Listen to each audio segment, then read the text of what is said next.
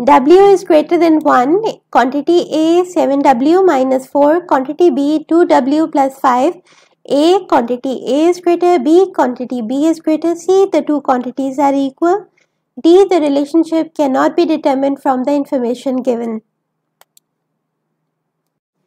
Explanation: set up the initial comparison 7W minus 4 2W plus 5.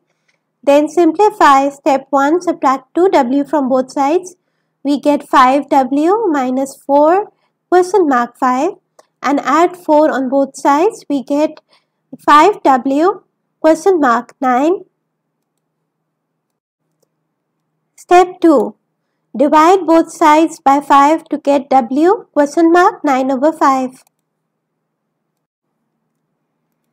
The comparison cannot be simplified any further. Although you are given W is greater than 1, we still don't know how W compares to 9 over 5 or 1 over 8.